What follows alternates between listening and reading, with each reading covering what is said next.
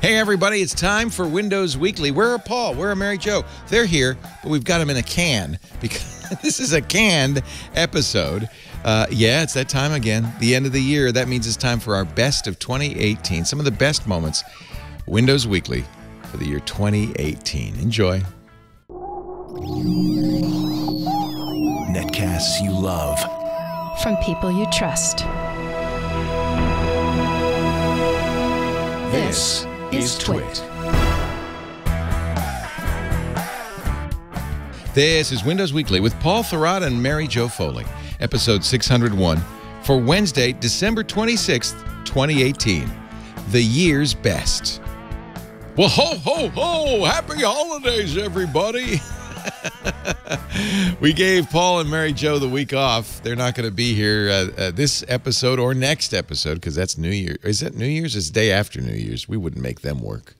That'd be too much to ask. Will they be back on January 2nd? Maybe we will. Oh, I'm so sorry, Paul and Mary Jo. I am so sorry. But at least we could give you the day after Boxing Day, as they call it, off. Windows Weekly has been, of course, a source of mirth, merriment, and heavy drinking for many of you for many years, more than a decade.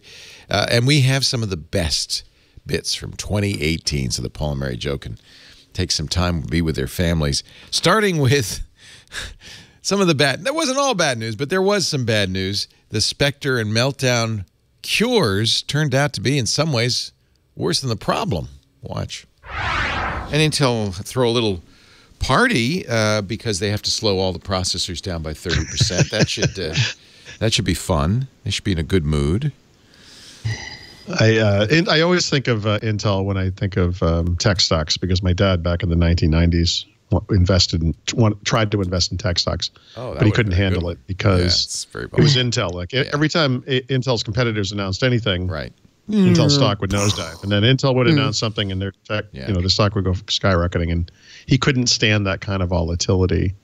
And that's what's happening this week. This issue may or may not be the major, apocalypse that some people believe it is, but it is triggering this stupidity with the stock market because that's what. Well, it's funny because we talked about it on Security Now, and I listened to it, and Steve didn't. His hair wasn't on fire, so I thought, oh well, they can't, okay. Well, we don't have enough information yet, right? It's an exploit that's not been documented because nobody wants anybody to know about it, which is reasonable. So let's just jump ahead to one thing because we did have this in notes, but I think it's important for people to understand that on the client side, the impact is probably going to be minimal, and Microsoft's already fixed it. So if you're an insider, you have the fix already. It's in the latest builds. If you're on the normal versions of Windows 10, you will get it on Patch Tuesday. So I think the big question with this thing is going to be how it impacts data centers, servers, and the cloud. And it's supposed to be worse there, but I feel like the story is changing every day. So, yeah, we'll see. Yeah, I mean, the register is the one that kind of scared everybody because they said that the patch, which will happen to all machines running Intel processors, that's Linux, FreeBSD, Apple, and Windows, and anything else, all Intel processors will see a slowdown because of the new way they have to handle protected memory of 5 to 30%, which would be pretty awful. Yeah, but I don't know if that's true. It's actually not that high. Yeah. So. That may have been. That story is so strange in a lot of ways. There's no sourcing on that story, for one. Right. If you look at it. Right. I mean, there's no one saying it, but somebody told them this, obviously. But who? I wonder who might that have been? Yeah. Somebody's stock went up today, I noticed. Somebody at AMD? Yeah. Although, know. AMD is partnering with Intel on that new chipset. Right.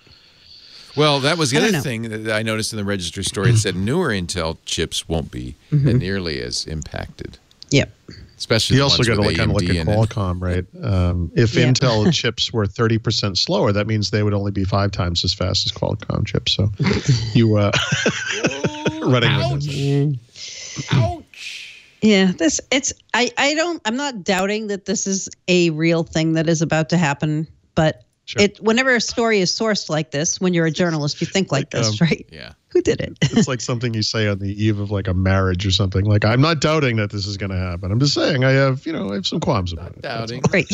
Look at this line. It is understood that the bug is present in modern Intel processors. Why do you say it in that stilted way? Because somebody told you and you can't quote them. Right. Well, good. All right. Yeah, I mean, it seems like there is wiggle room to say that in a better way. Yeah. Sources we'll find out to matter. soon, like you said. I mean, I'm really curious what's going to happen on the data center server side, because we already know Microsoft next week has posted a blog saying that there's going to be a maintenance event with Azure where they're going to shut down all the VMs. What? A maintenance that's event. It. So that's, by the way, that's because when the asteroid hit the Earth and killed all the dinosaurs, also a maintenance event. Yeah. But Microsoft, I call them today. I'm like, so that's the thing, right? And they're like, no, we're not saying that. We have nothing to share. Yeah.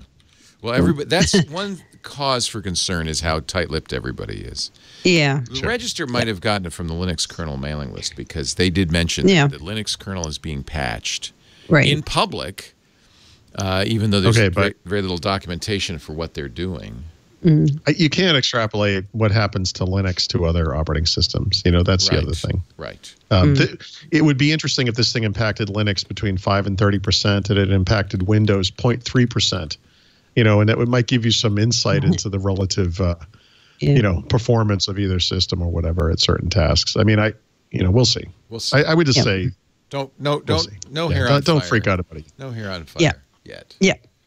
Not yet. What I enjoy about this is, because, Twitter especially, but I think our entire tech world now is like this knee-jerk reaction to everything. There are guys on Twitter today who are like, this is why I only buy AMD. Well, that's like, really? You're Nostradamus. You looked ahead into the future and saw that this was going to happen. Yeah. That's interesting. Yeah. Yesterday, the United States Supreme Court, a.k.a. SCOTUS, which is really an undignified nickname. But anyway. It's perfect in many ways. SCOTUS heard arguments on the Microsoft versus the United States of America. This is the Irish email. It is. Case of the Irish email. Case of it's like a murder mystery. Sherlock Holmes and the case of the Irish email. Yes, the moors were foggy this morning. We were sitting at 22B Baker Street when a curious man knocked on the door. Hello, Governor. Yes, Mr. Gates. I have a problem. My email's stored in Ireland. Yep, so it's the magic of software. The issue is the Department of Justice wants access to emails in an investigation of a drug trafficking case stored on Microsoft servers over there in Dublin, where all the leprechauns live. A federal judge in New York had issued a warrant. Microsoft challenged the order in court, and it is now in front of the Supreme Court of the land. Yeah, this has gone back and forth literally to every tier of the legal system that exists. Yeah. And it is now at the pinnacle of that system. So I guess we'll see. But this is not a clear-cut case, right? I mean, it's not. You can make great arguments in either direction. And I think the bad part from a technology enthusiast perspective is imagining the chilling effect it would have if the United States government, in effect, ruled that U.S. companies, or that the U.S. government itself can seize data stored in data centers that are physically in other countries. Now, this, according to Mary Jo Foley's article at ZDNet, could be taken out of SCOTUS's hands, if a SCOTUS has hands, by the United States Congress. Tiny little SCOTUS hands, because there's something called the Cloud Act. Yep. What does that do? Right. So yesterday, so I should say, since the beginning, since 2013, when this case started, Microsoft has been making the argument that, this shouldn't even be something that's settled by the courts. It should be something that is settled by law. So now there is a bipartisan proposal for a law about this very topic, about how data is governed in the cloud. And so yesterday when they had this hearing, according to the AP and Reuters, who had reporters there, a couple of the justices were saying, why are we even talking about this? Like, shouldn't we just wait and like let this law take effect and have this be decided in Congress instead of by the court? So actually reading these reports about what happened during Microsoft's argument yesterday, it sounds like Microsoft is likely to lose this case. I can't say they will for sure because you never know what's really going to happen. But yeah, that's my guess too. I think they're going to lose. And you can kind of see Microsoft setting themselves up to say it's okay because we're going to now count on Congress to govern on this and not the courts. Yeah. So that's kind of where we're at with it. The court is supposed to rule on this at the end of June. I don't know when the Cloud Act or how far along the Cloud Act is along the path towards becoming something. But I think we have video of the Cloud Act attempting to. Oh no, that's me.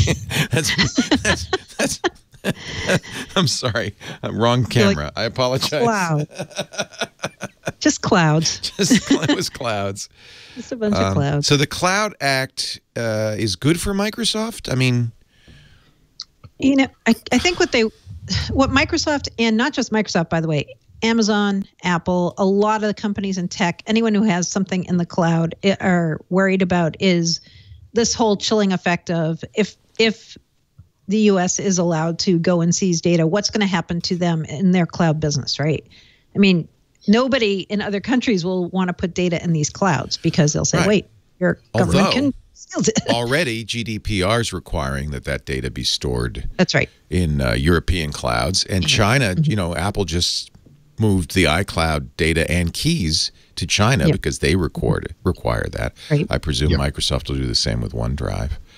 Yeah, so, Microsoft did an interesting thing a couple of years ago with the German data centers where they actually created data centers in Germany that keep the data there and they're administered by a third-party data trustee. Right. Yeah, that's what Apple's going to do in China. Yeah. Yeah.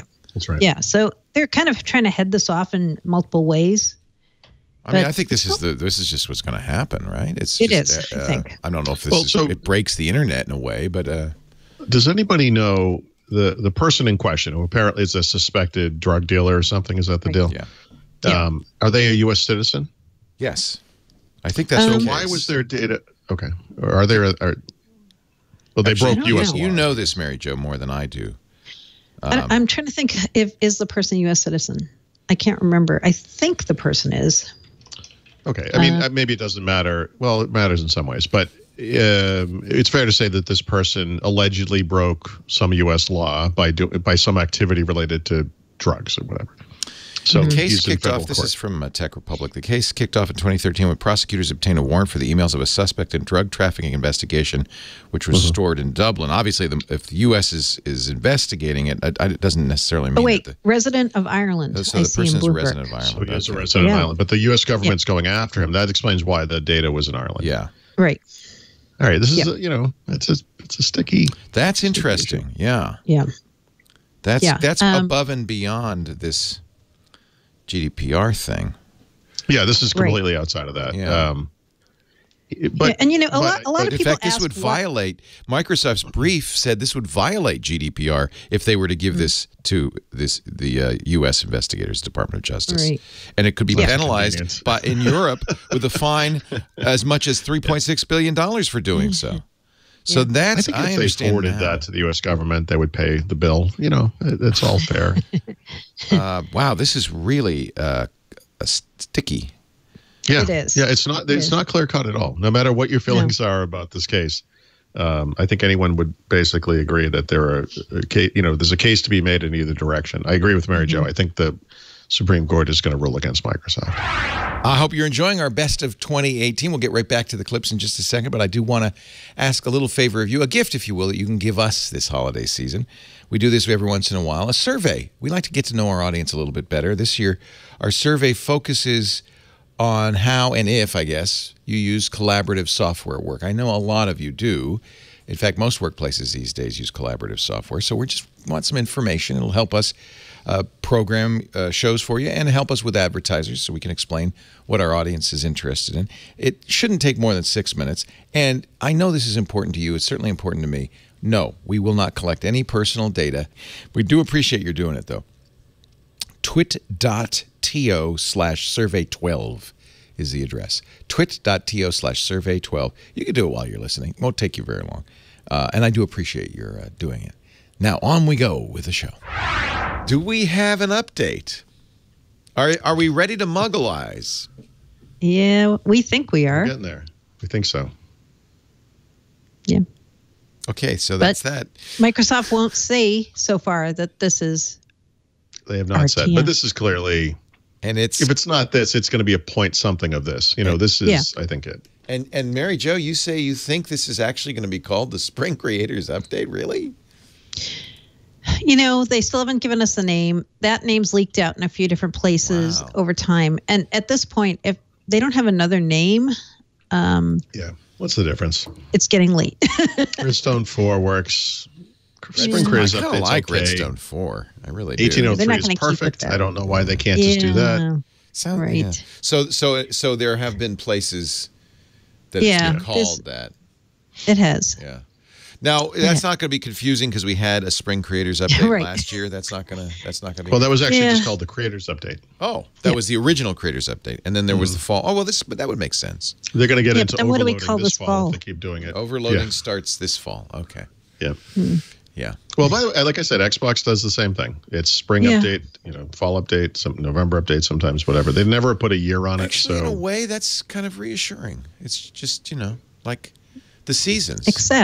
Except sometimes there's the old spring update and the new spring update also both in support at the same time. Yeah, right. Right. No, that's true. I guess, again, this is just semantics. I mean, it kind of doesn't matter, but it bothers me when people refer to Windows 10 version anything as anything something update, because the update is the thing that brings it to that version. I don't think Windows 10.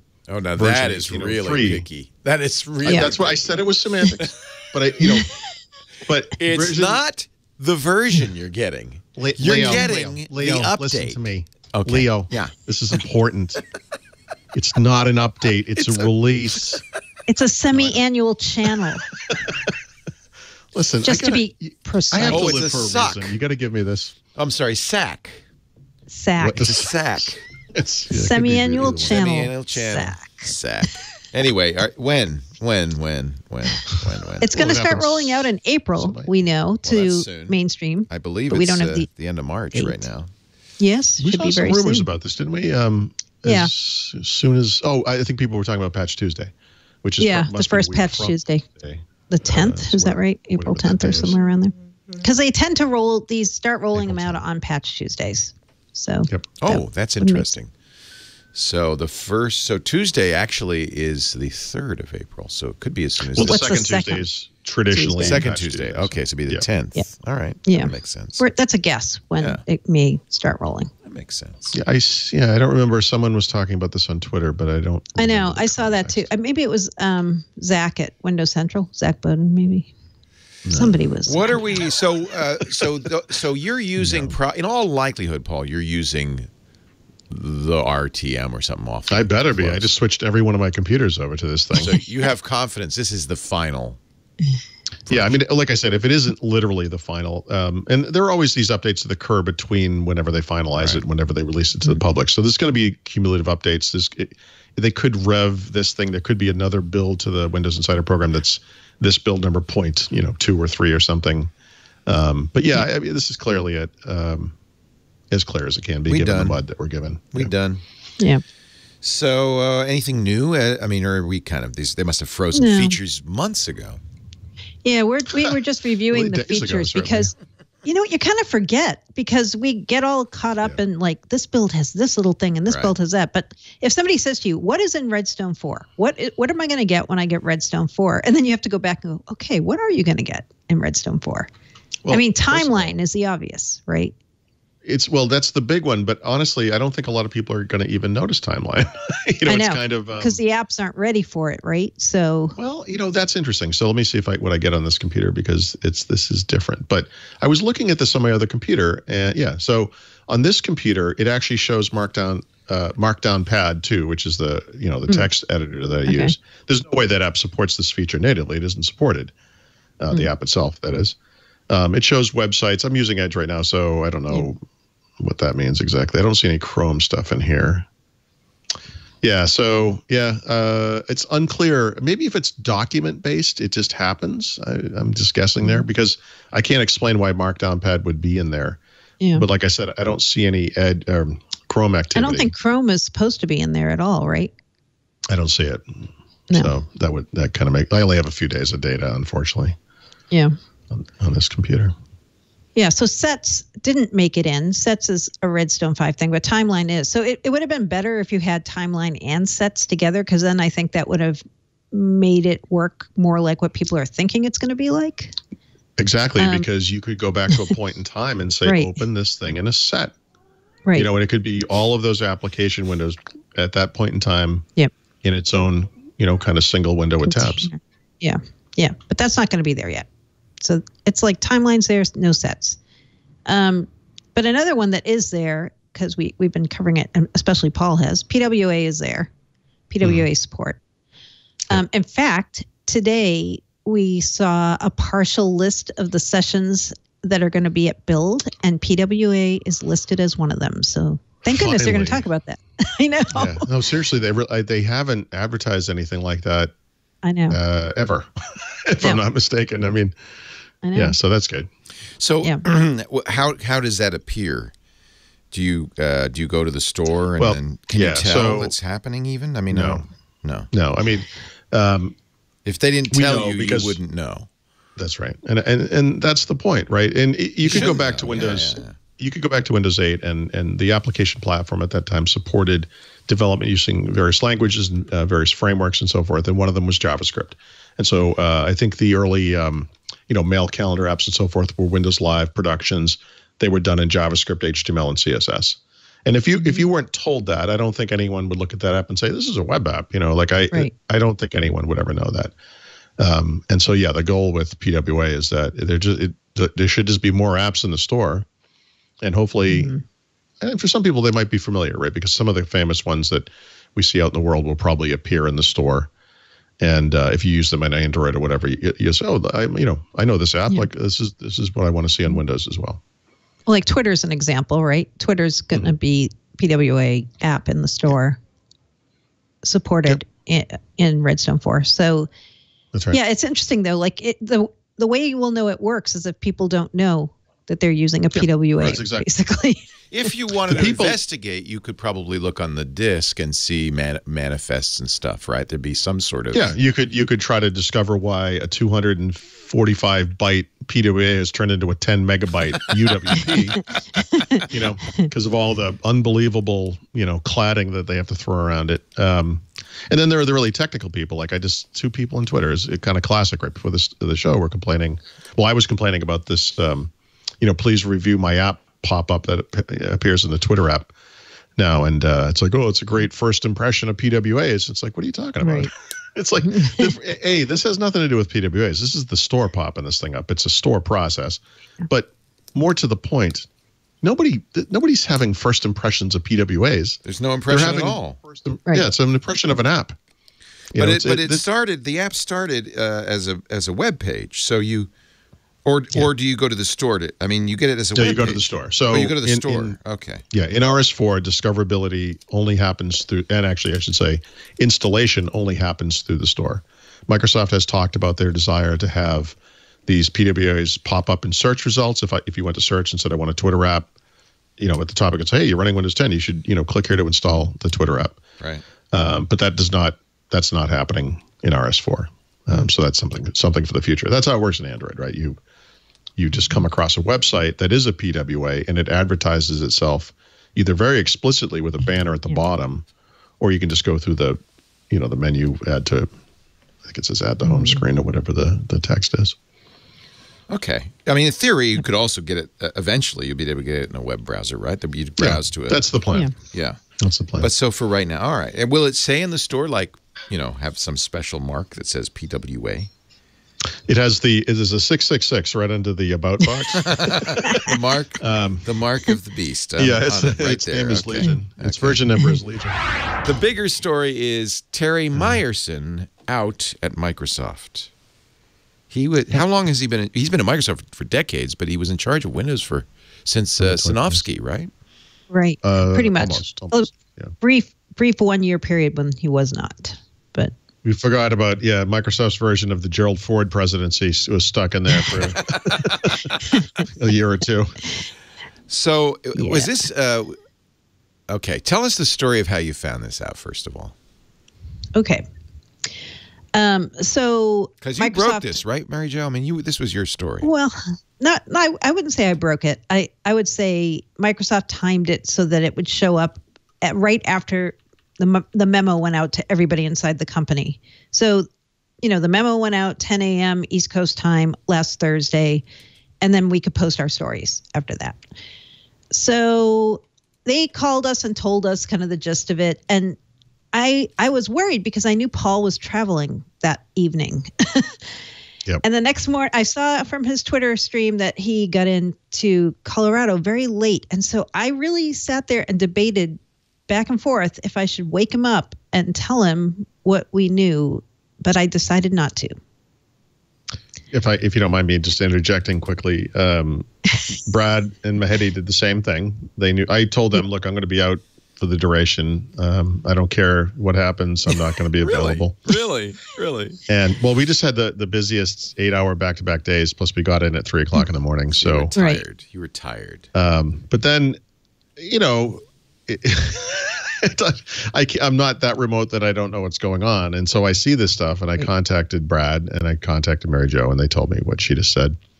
And I said to Mary Jo, I got to say, you handled this a lot better than you did when Steven Sinofsky left. Because that time I was driving a basketball and she called me screaming, and I almost drove my car off the road into a telephone pole. And I distinctly remember thinking, like she was literally screaming. And I said, I don't know where she lives, and if something's happening to her, I can't tell the police how to find her. You guys are so cute. You act like this stuff really matters. I love that about you. Come on, man. It matters. Does it? So why does it? Yeah. First of all, was he fired? Okay, so here's, Microsoft was very careful to make it look like this is an orderly transition, and he's sticking around for a few months to help, pass the baton, the whole thing, right? But you got to wonder how it actually happened. And my theory about what happened is they decided on a reorg structure where he no longer fit into the picture, and they probably offered him some other things inside the company, and he decided not to take them. Right. That makes sense. Yeah. So he's totally leaving. They were of a lower level structurally, I think is likely. I would assume. Right. So this is how it goes down. So Terry Myerson is going to be leaving within a couple of months, and immediately Microsoft is taking the Windows and Devices group and splitting it in two. So part of it is going under Rajesh Jha, who right now runs the Office business at Microsoft. And part of it is going under Scott Guthrie, who right now runs Cloud and Enterprise. They're creating these new groups, combining in the Windows people. So there's one that's going to be called Experiences and Devices. That's the one under Jha. And some of the people who reported to Myerson are going there, like Panos Panay is going there. Brad Anderson's going there. Kudo Sonoda is going there. So they're going in that part of the new org. And then under Guthrie, you're taking all the Windows engineering team and moving them in with Server and Azure so that it's all people who are involved with Windows engineering together in one group. Now, this is an annual rite of spring at Microsoft, right? I mean, pretty much. They reorg every year at this time. How is this different? Oh, quite a bit different. A couple ways. Yeah. For one, I would say a difference is that before they would kind of take teams wholesale and move them around. It's unusual that they're taking away a group that has basically been the identity of Microsoft and kind of scattering it to the wind, as several people have described it. It also is interesting, and I didn't really think about this. I forget who reported this first, but there's no longer someone who represents Windows on the senior leadership team at Microsoft for the first time. Oh, that's interesting. So that's okay. So some people use the term demotion. Right. Some people, Leo. Some people, like the guy right here. Is that so? Really, That's where that comes from. It does sound like that in the sense that Windows is no longer the crown jewel at Microsoft. By the way, hasn't been for some time. And for a while. Yeah, and I think the weird thing about this, because it's funny, we've talked about this potential for a long, long time. You know, there was a time when Windows represented the largest chunk of revenues that Microsoft made. There was a time when Windows was number 2 behind Office, and then there was a time when Windows was number 3 behind Office and Server. Today, Windows represents 16% of Microsoft's revenues for the last fiscal year. Really, is that all? Wow. Yeah, 10 years earlier they were. Yeah. Well, that's what happens when you give it away, for one thing. Because I went back and looked at their latest quarter after you and I talked yesterday, Paul. And yeah, it's still a big. It's still a lot of the company. I mean, remember that org is more than just Windows, and it is. It is. Yeah, but so yes, there's part. It's called more personal computing, right? That's the group that Windows and Devices is in, and so is Xbox, by the way, and MSN and Bing ads. Those are all in this more personal computing. But last quarter they had $12 billion in revenue. Office had 9. Yeah. So it's not like they are really falling down, and gaming isn't a huge piece of that, really. But Windows is no, gaming's probably it's growing more slowly. So I think a lot of what Microsoft did last week is twofold, right? They want people to see that they're focused on the future, and Windows isn't the future of the company, right? Yep. Cloud is, enterprise is, not consumer, not devices. Although devices are still going to be an important piece, but the other part is they're trying to. I don't know if I would say obscure Windows, but they're trying to make it so that it's not so obvious what's going on with Windows, which is it's becoming a smaller piece of the business, right?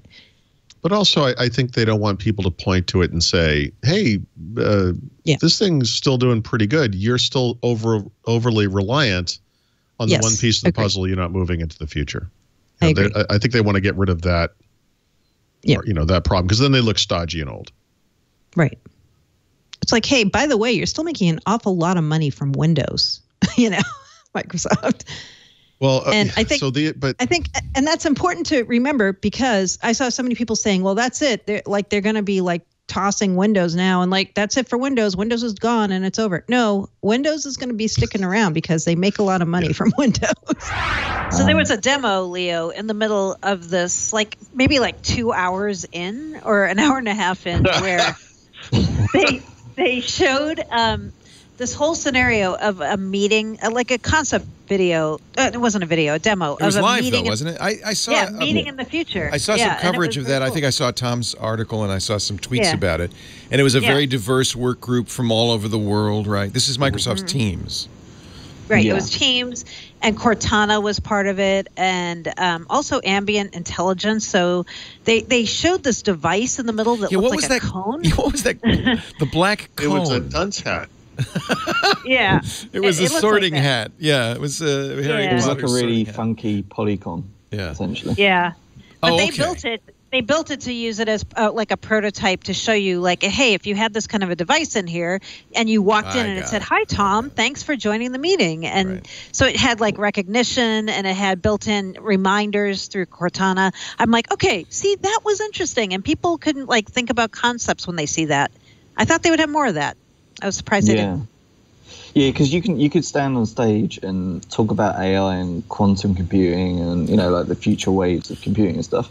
But to show it like that is, people can appreciate that, right? You can understand it. Oh, okay, this is really clever. It's using certain learnings and stuff, and it's stuff that just you can connect with it more. And I think that they need more of that today, really. Right. They had the drone stuff. Whatever. The drone on stage is kind of played out at this point. Eric Duckman in our chat room says the real-time transcription was pretty cool. It was. Yeah, that was part of that, of the meeting demo. Yeah, and it was really accurate. It didn't really fail over at all. The only part of it that wasn't real was the Your Phone stuff. They used obviously a direct video. Clearly. So tell us about that. What was the Your Phone thing? Is that a new app? Yeah, it's essentially a new app. We don't really know exactly everything about it yet because they've been really thin on details and they're promising to demonstrate it further tomorrow. But essentially, it's going to connect definitely to Android devices and bring in your notifications from your Android device, your messages and your photos. And you'll be able to actually drag and drop those photos between the two. So you'll have the app on your PC and be able to, send texts and back and forth with contacts and stuff without having to touch your phone. That's kind of like the idea behind it. So they've kind of been doing little bits of this through Cortana and various other apps that they've been trying out, even Skype at one point. But this is like a separate app now. So yeah. I'm excited about the picture thing because Paul knows. He sees me do this all the time. I take a picture on my phone and then I email it to myself, and he's like, "Did you just email that to yourself?" I'm like, yeah. Yeah, there's still like that basic experience is still, you can use like Google Photos or OneDrive and stuff like that, but it's still, there's a little lag of like getting that photo. There's no like quick way of just taking a photo from your phone and getting it instantly on your PC. Yeah. So this could be interesting for that. Yeah. Yeah. But we'll see more about it tomorrow. Oh, the other interesting thing they did was the Cortana Alexa integration demo. I was actually surprised they did that. So, we've been hearing that they were going to integrate Cortana and Alexa since last summer, and no one has really seen it work on the outside. I mean, there's people inside who are in the private beta or preview, but they showed it live on stage, and the way that you did it was surprising to me. I didn't know that Cortana would actually open on an Echo.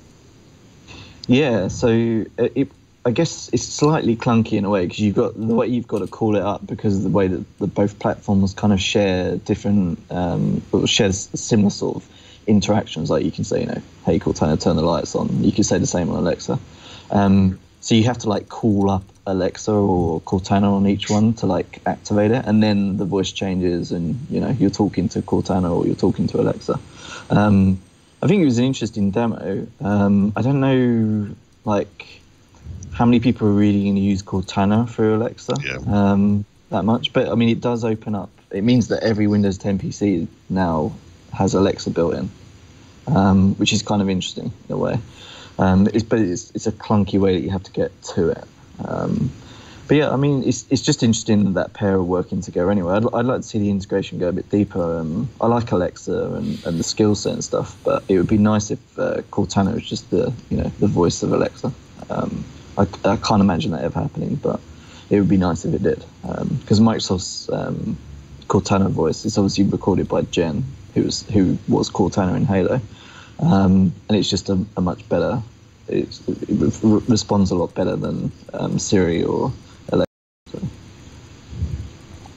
But yeah, it was an interesting demo though.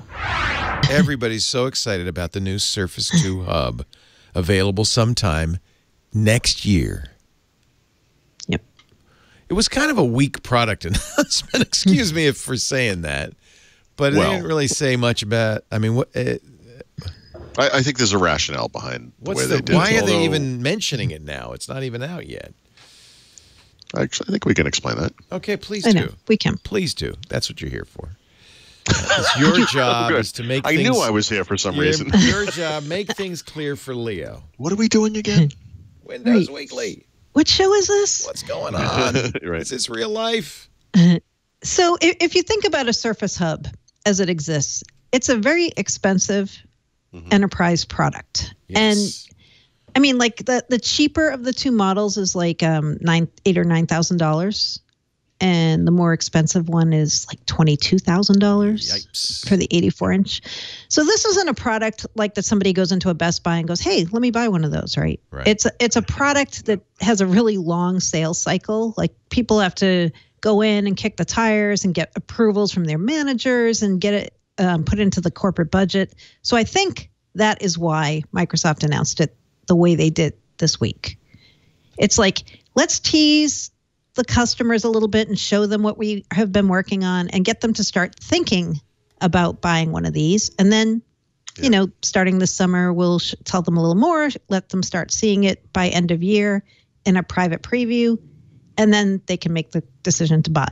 There's also the issue that Surface Hub has been on the market now for what, over a year, 2 years? What, I don't know. 2 years. Yeah. 2 years. 2 years. So in addition to that long buying cycle, which is very real, the product has never been able to meet demand. You know, the supply has never been there to meet the demand. So there's a long waiting list.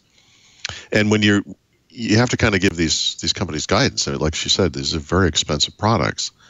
And when you understand what's coming in the future, that may impact your buying decisions, because the Surface Hubs that we have today are very specific, and they're not particularly mobile, although you can put them on carts and cart them around. The big one in particular, a lot of companies had to reinforce walls just to hang them up on a wall. But it creates this kind of situation that's analogous to a desktop PC, where you have to go to a certain place for the most part to use one of them. And for the second generation, they're changing that pretty dramatically. You can still have a place for those devices, of course, but they're a lot more mobile. They're lighter. They can be attached together in unique ways, which is really cool. And I think what they're really trying to do is just be transparent about what's coming and when, and that will help those companies make a buying decision. Not to mention the fact that the expected lower pricing, we don't know what the pricing is going to, and certainly Microsoft's goals for the device is to open it up to far more types of businesses. Surface Hubs today really just speak to kind of a small group of giant enterprises that have these on-site facilities where they have meeting spaces and so forth, and rooms that you can check out through Exchange and so forth. This type of device is going to open up the market pretty dramatically to smaller businesses, right? So it could be more of a mainstream is not the right word, but a mainstream-ish kind of success, if you will, compared to Surface. What price are we talking? We have no idea. No. We don't know. None. So you know what they said, which is, it's very tricky. Again, they said it's going to be priced comparably with competitive devices. But what's a competitive device to this? I mean, people immediately think Jamboard, but I don't think this really competes with Jamboard. That's the Google from Google. The Google thing. Yeah, I don't think so either. Although I'm trying to orient this. Sorry, but that's the only thing you could possibly say. And so one of the things that's interesting about Jamboard, of course, is that it's a lot less expensive than today's Surface devices. And the hope is that these new Surface Hubs will be less expensive than the current one. Do you think they will, though? Because I can't help but be a little skeptical on that, because if you look at these new Surface Hubs, they're amazing, and they're really high-end devices, right? And so I think some people could be very disappointed if they think, oh, they're going to drop this to $4,000 to match Google Jambox, right? And I if you remember, when they did Surface Hub 1, they announced a set of pricing, and then the devices were delayed, and then they jacked up the price before they started selling them by quite a bit of money. So, I guess I'm being a skeptic on this, because I'm like, is it really going to be for a more of a mainstream and more of a business? Mary Jo, I think I speak on behalf of everyone when I say I'm tired of your negativity. Okay, so we should talk about this, because Paul, like when we get pre-briefed on this, Paul was so excited. He was like, I couldn't see him, but I could imagine him jumping up and down in his chair. Because he said to me, this is like amazing. Aren't you excited? And I'm like, yeah, I guess I'm excited. And he's like, no, you have to be excited. And I was like, okay, wow. Well, okay. I mean, Was it the video that got you so excited? What was it that got you so excited? Well, yeah. So they had sent the video to us ahead of the briefings that we had, and I didn't have a chance. I was traveling Monday, and that's when I saw it. Yeah. So I didn't have a chance to even look at this until literally 5 minutes before the briefing. Yeah. So I watched this video, and of course it starts like a Surface video. It's all these internal components, whatever. But you know what? The reason this is exciting is because I genuinely feel that this is going to make this device more accessible than the previous Surface Hubs. And I mean that in the broadest sense possible. I think it's going to be more accessible to more businesses. Like I said, I do think it's going to be cheaper. I like that vertical, the portrait mode is nice. It's not going to be cheap, but it will be cheaper. That thing where she's doing with her finger, by the way, is very important, and we'll get to that in a moment. How many times have I said that? Okay. Zero wigs, ladies. She pressed a button on the left that was next to her. She pressed a fingerprint reader on the side, that was a fingerprint reader. So that's a major difference, but we'll get to that in a second. Okay. By the way, it's so funny because my dream when we had, when we said we were going to do Skype for the shows, I asked my engineers to create a portrait mode avatar.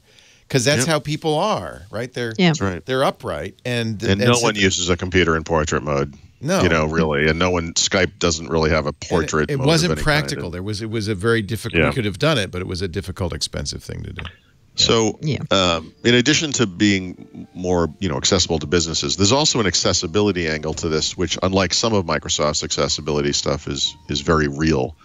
And that means because this thing is so much lighter and so much more portable and doesn't need to be on a reinforced wall, it will have all kinds of steel case carts and things for these things.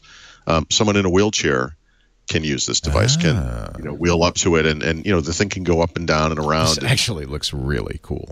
Yes, and the way you can mix 4 together, they're showing right now with right. That's very interesting. Yeah, so you can have 4 of them together in portrait mode or 2 in landscape mode. They support 4K cameras. The screen resolution we don't exactly know, but it's 4K plus. That's a look at the steel case. One of the steel case stands for it. I've been doing this for a long time, and Mary Jo has too. I can, and I did in an article, point to the handful of times I've kind of been this blown away by something that Microsoft did. There aren't that many of them, right? The last one for me was Windows Phone. And as originally announced, the original vision for that thing, it was very exciting because Microsoft was not copying what Apple did with the iPhone like Android did. It was really kind of rethinking the smartphone and trying to center it around people that, instead of around apps, and, rethinking how this thing could work. And I thought that was very exciting. Obviously, that thing cratered and I'm an idiot, but that thing was very exciting at the time. And this has that same sense of possibility, that same sense that you're seeing that the future is changing, that the original Surface Hub was very, cool when you see it in person, and it's amazing. But the pricing puts it out of your brain because you're never going to get one. So, yeah, I'm looking at this and I'm thinking, well, it's great, but $25,000, I don't think I'll be buying 4. Yeah, but if this thing was $5,000, and $5,000 is different. In fact, $5,000, then I'd think about it for avatars for our shows. I mean, I could totally justify $5,000. Well, of course, one of the most interesting stories about Microsoft, not just this year, but for the last few years, has been the rise of Satya Nadella, the move to cloud, and the actually shocking embrace of open source, Linux, and the like. One of the things Microsoft did in 2018 that shocked, I think, the world was acquire the website that is really most used by open source developers to post their code, GitHub. Everybody was freaked out. Let's see what Paul and Mary Jo thought about it. So here's the thing about this GitHub acquisition. And again, I think Ben Thompson did a great job explaining why it makes sense and why Microsoft was willing to pay a lot of money for a company that only raised a few $100 million and is struggling to stay profitable. And he points out Microsoft may never make any money with GitHub. It's just not set up that way. Right. And that's part of the reason I think Microsoft is a good steward for this service. You don't have to make money. Yeah. It's not like when they bought Nokia and it's like we expect to sell X number of phones and we have this growth trajectory, blah, blah, blah, whatever. No, it's really about hearts and minds and being part of that community. It's super important to the future of the company. I don't know about the price. I'm not sure what it's worth. I saw that number and I thought, like, that's kind of a big number. But I believe that Amazon and Google and other companies have been looking at it as well, and I'm sure that was part of it. A lot of bids. Yeah. But I think... Go ahead, Mary. I think it was CNBC who said Google actually did bid on it. And Atlassian was looking at them. And it makes a lot of sense. I mean, this is... so for people who don't know what GitHub is, by now probably everybody does, but it's the place a lot of open source projects put their code for sharing. A lot of places... A lot of open source and other projects take submissions there. It's a way to coordinate multiple programmers. It's a code repository, but it also has code review. Has a lot of features. It's clear that Microsoft, this is part of their strategy to woo the developer community, particularly, I think, the open developer community to Microsoft. The problem is I see so many people in the open community saying, I'm moving, I'm going to GitLab, which is one of the competing Git repositories had a huge spike. I feel really bad for those people that they. I mean, even in our world, in the Windows community, we joke about this on the show, right? Microsoft will announce yet another Linux, blah, blah, blah, whatever it is. And so I was like, oh, here we go again. This has been going on for years. I mean, we're just joking now. I mean, we accept this. We understand it. It makes sense. But like I said earlier, I think there's this segment of the population out there, developers, maybe a higher percentage of them too. They haven't gotten the memo on the Microsoft thing. This isn't the Microsoft. No, we have long memories. And Microsoft under Ballmer was really the sworn enemy. No, but I always use this example. You don't blame Germany for World War II today. Right. You don't. But there's still people who won't buy Volkswagens. Yeah. Yeah, because of the Dieselgate thing, that thing makes sense. all the cabs in Tel Aviv are Mercedes-Benz. So there you go. Yeah. Right? Sure. I mean, it's not, I saw some people saying, oh, I can't do it. Remember, they called Linux a cancer. It's more deep-seated than that. I mean, Microsoft was openly attacking open source. They were waging a patent war against them. Yes. They were charging people. They were. It was bad. They could really still bad. be charging people. Has anyone ever come out and said, oh, by the way, Microsoft called and they said, that licensing fee you've been paying us for the past 17 years, that's forgiven. You forget about it. But you know what they do now, which is different. You don't see. Remember, every week we would see a press release about a new company they were attacking for patents, and they were all Android. Or a new agreement they reached with someone who didn't want to get sued because they were implementing some kind of Linux or Android-based whatever. Did you notice that stopped? Yes. Oh, that's definitely stopped. Yeah. I don't think Microsoft will ruin it. No, I don't think they're going to ruin GitHub. I mean, they're one of the biggest users of GitHub. Yeah, that's right. One of the concerns, though, some software developers have is that Microsoft might peek at their repository. I mean, this stuff's public anyway. I don't know. I know. I think that's kind of strange. Well, there is a whole part of GitHub that's private, right? And that's the part they charge people for. And you can have non-open source code in these private repositories. I mean, Amazon has repositories on GitHub. Google does. So people are like, oh, yeah, if you were a Microsoft competitor, would you put your code there?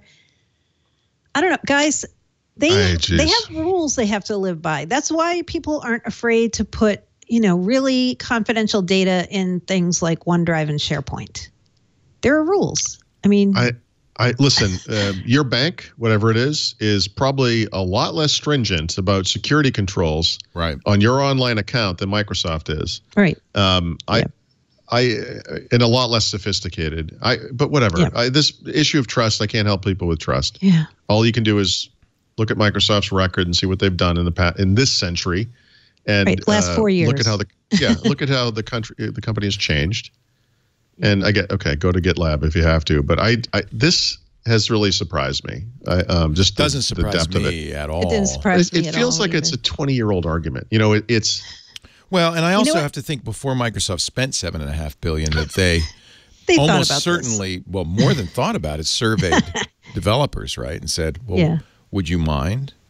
Yeah. So they must think. They know they're going to lose some people, but they must think most. I feel like there's two camps, right? Like there's open source developers who are practical and they use open source because those tools are what they're familiar with and such. Then there's the FOSS camp, the free and open source people, the Richard Stallman people. Those guys are never going to like it. They're never going to go with people. It, right? They're people. FOSS are they? Users are people too. Okay. Well, to be fair, the and Free I feel like Software that's the Foundation dividing has line. never liked GitHub. Stallman continuously complained that GitHub was using open source code, not sharing back. Oh, no. GitHub is not beloved either. I will give him credit for being consistent. Yeah, he hates everything. Consistently terrible, but consistent. No, but among the hardcore, GitHub wasn't it either. But almost everybody I know used GitHub. I mean, that really was, that was the default. Yeah. One of the really smart things Microsoft did in this, though, I think, is making Nat Friedman the CEO of GitHub, because he's the CEO of Xamarin. And Xamarin, it has its critics too, but I feel like he's young.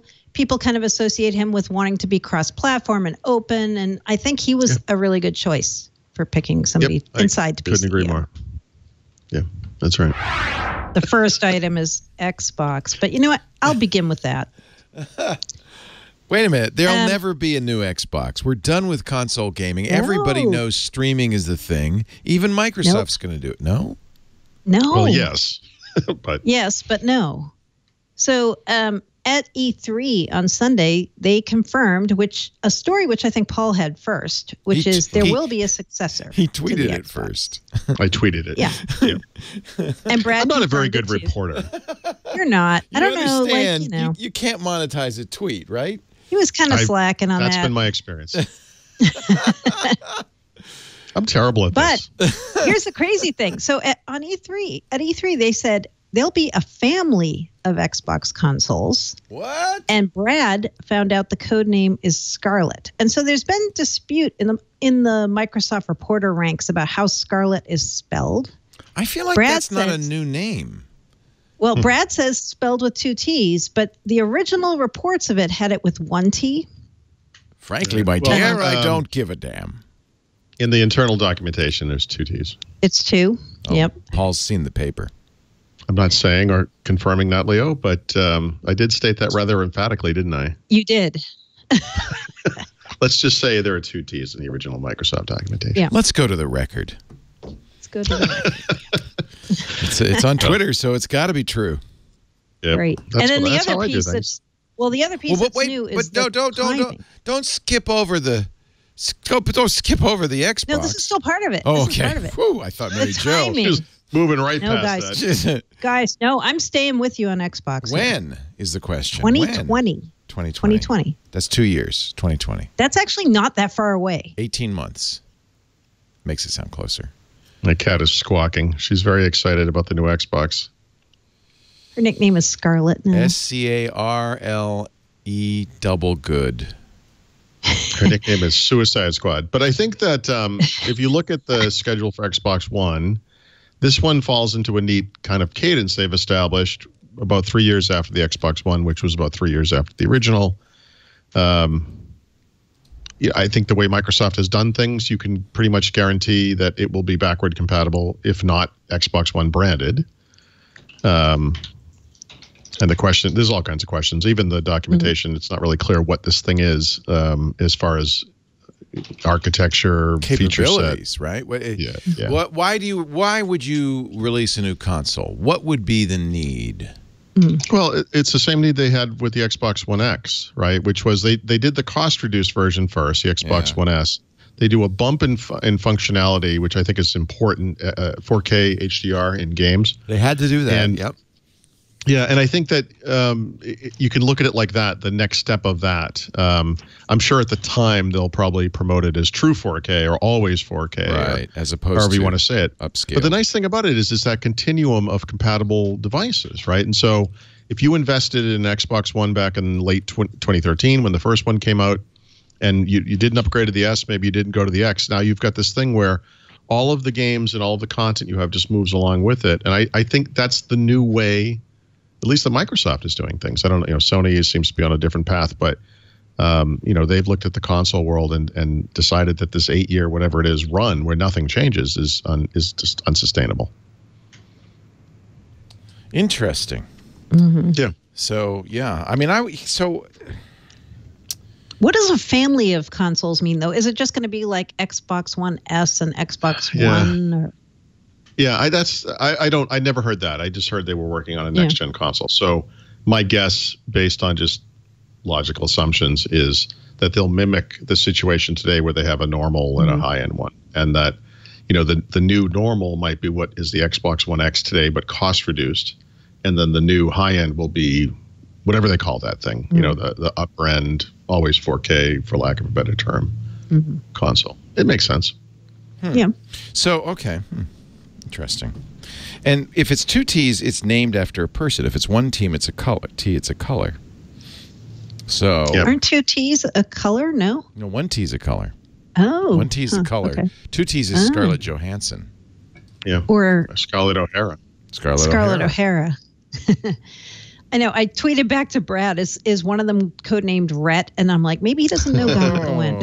Atlanta. He doesn't know. He has no idea. Brad was born in the 2000s, Mary Jo. He was. No idea. Brad, what? Who? Okay, good. This is a good leak. And it's timed with E3, so it probably isn't exactly a inadvertent. Well, yeah, I mean the various code names and products and things that Brad found out about are coming, or were found out at the same time, like they were all together. So Xbox is really just part of it. Yeah.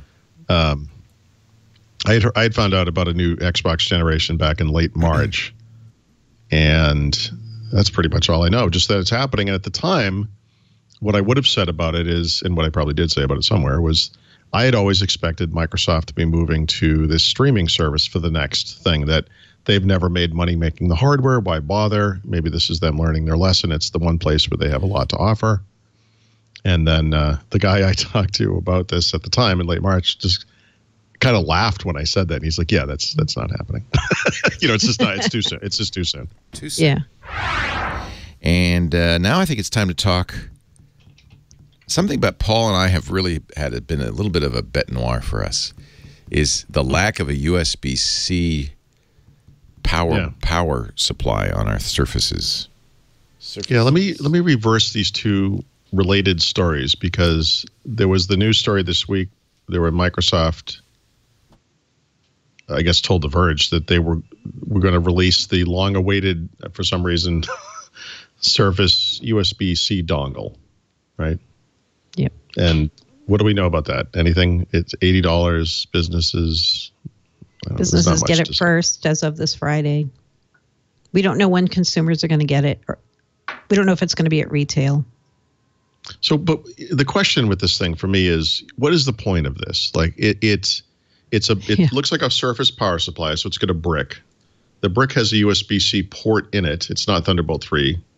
Right. The other end is a cable with a Surface Connect fin on it, if you will, a Surface Connect connector.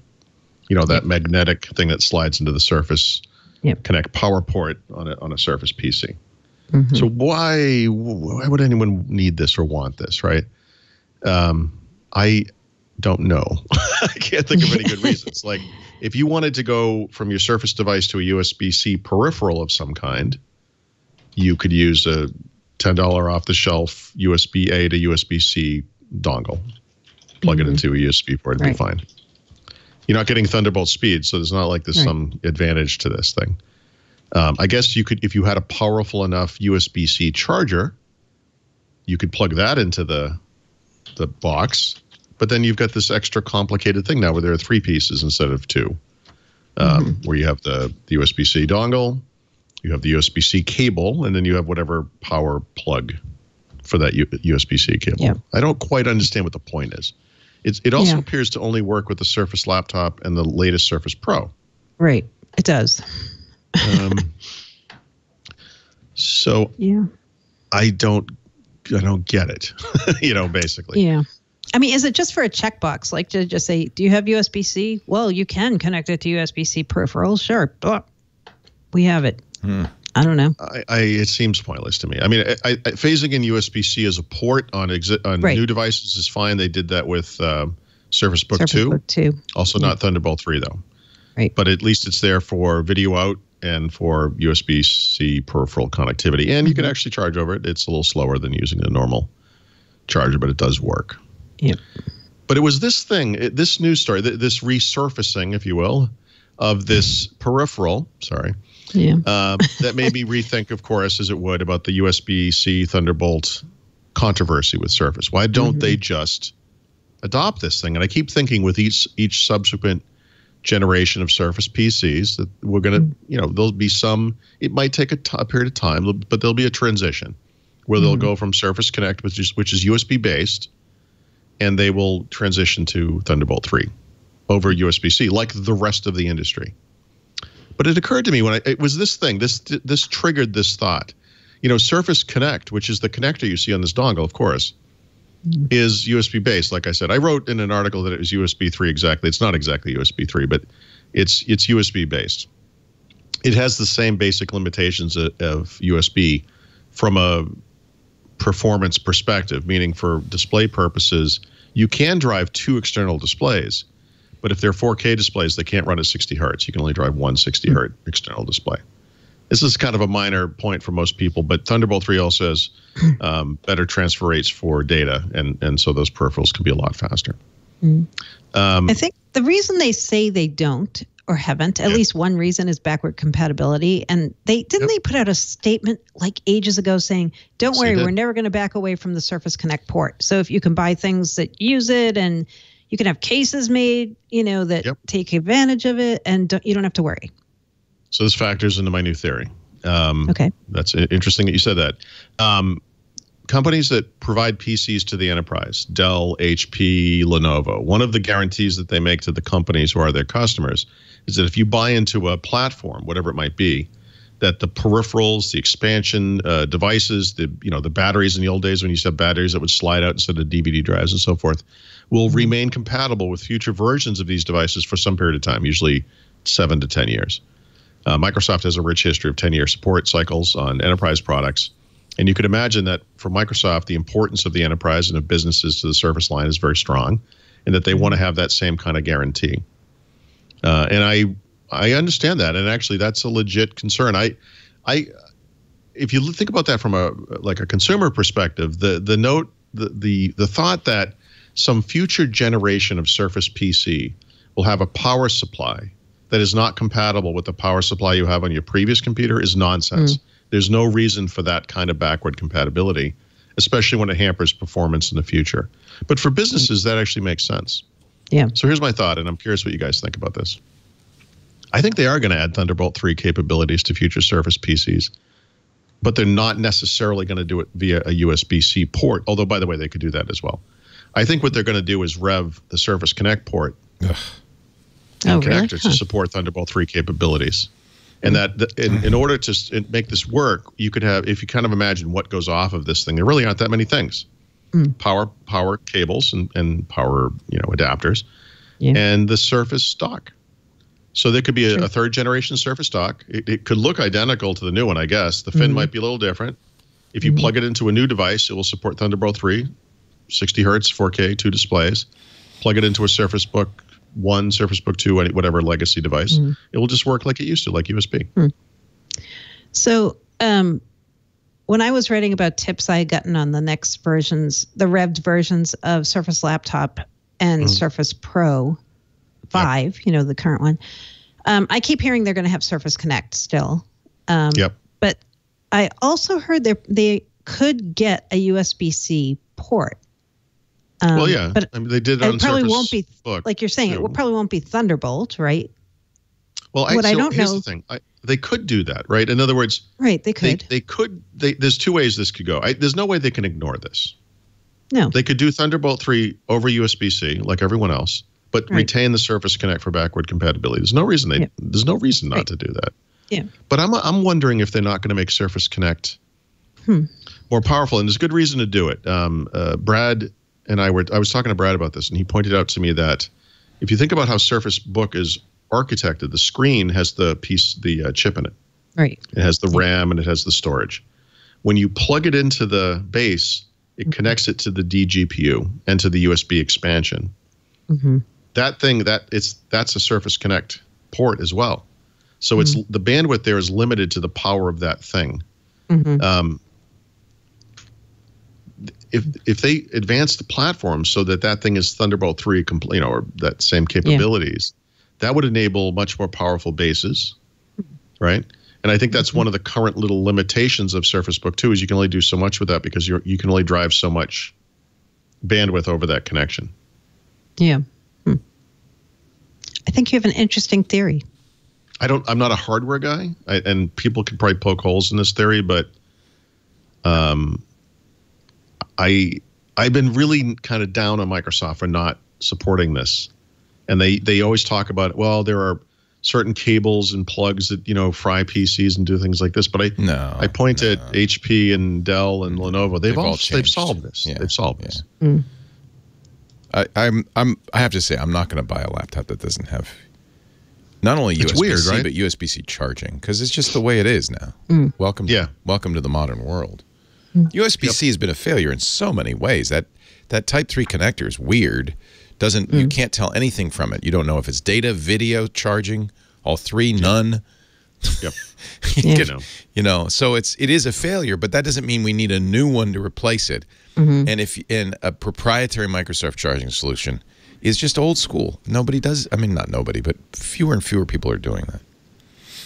It's basically, once you get past a certain price range, it is nobody. You can still find, I just reviewed a Lenovo Flex 6 laptop. It actually still has a little barrel power plug. That's actually kind of uncommon these days. Yeah, it's getting more so. Computer starts at $475, right? Right. That's why.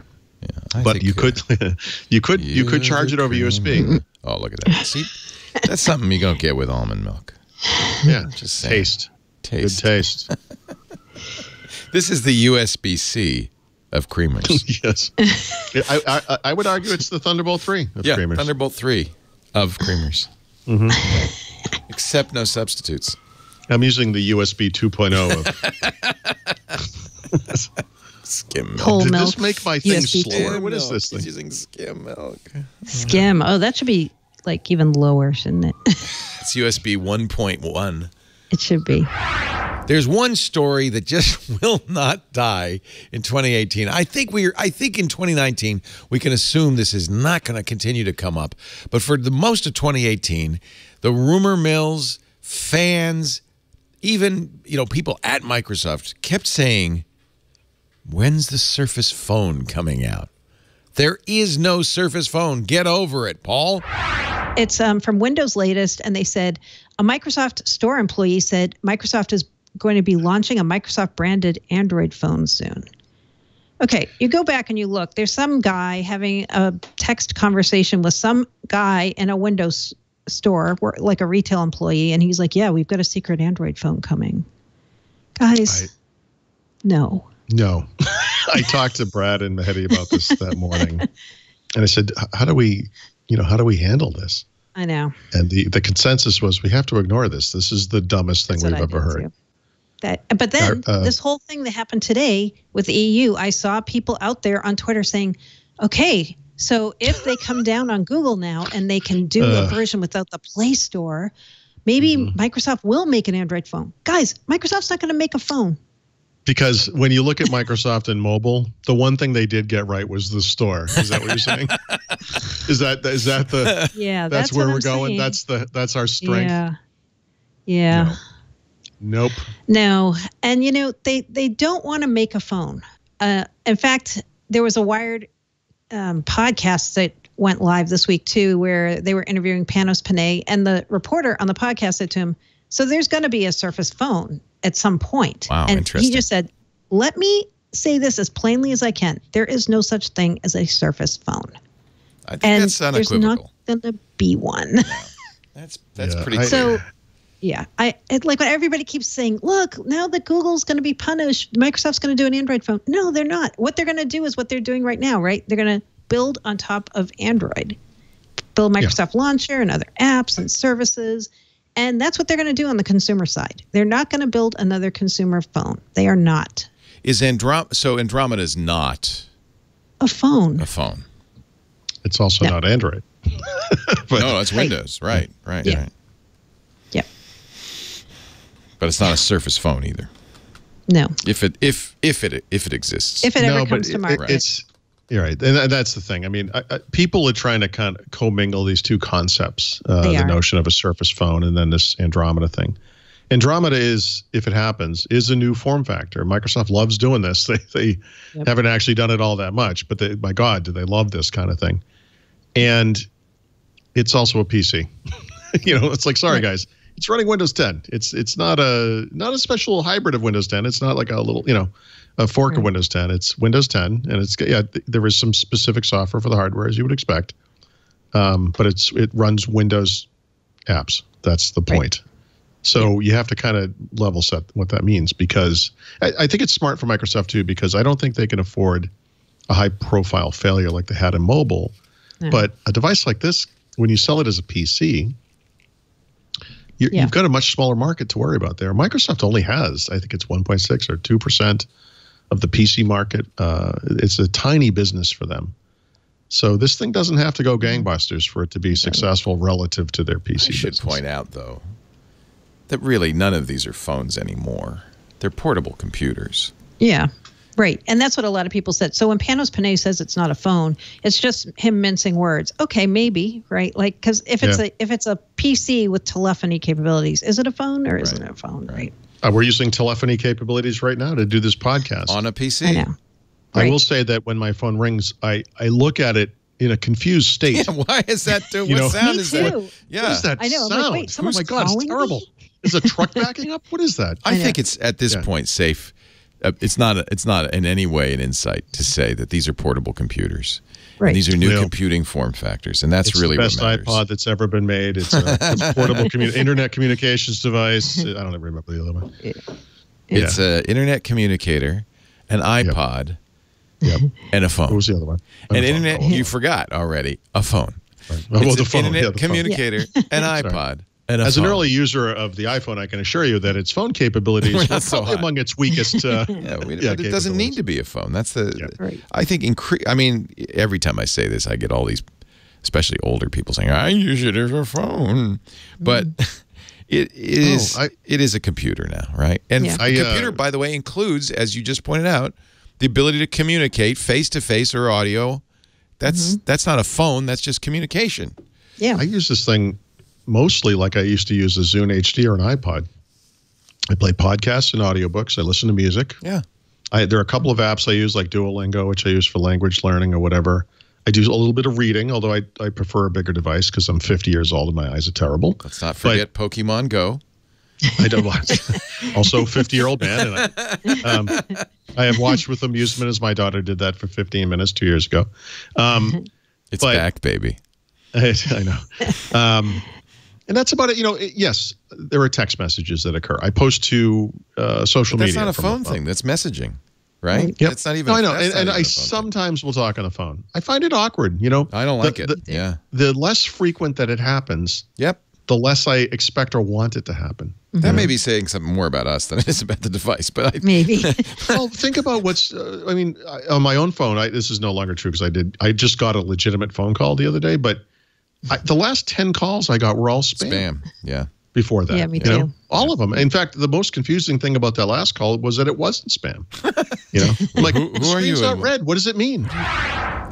Google may be adding. This is an interesting story, and I thought, what?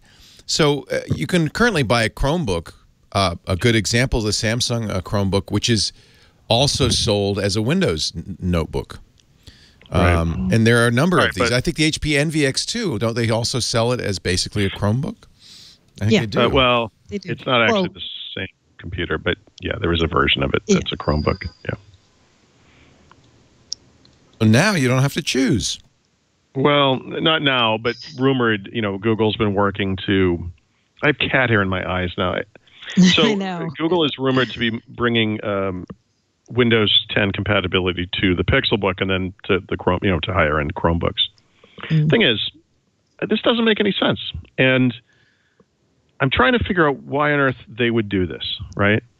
And people always point to Boot Camp on Mac, and they say, well, Apple does it. Why wouldn't they do this? And my response to that is that has nothing to do with why Google would want to do this. When Google added Boot Camp to Mac, the Mac was in distress. It didn't have any apps.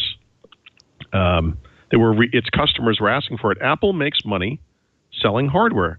They do it today with the iPhone. They did it before with the iPod. They did it with the Mac. Their model is the hardware sale. If you want to put Windows on that thing and create a Franken Mac, you can do that. That's not Google's model. In fact, Google's model kind of relies on you accessing their software and services in as many places as possible. So they want you to run Android. They want you to run Chrome OS. They don't care where you do it. They're not making any money selling you a Pixelbook. So I'm curious, and I'm curious what you guys think about this. I don't understand.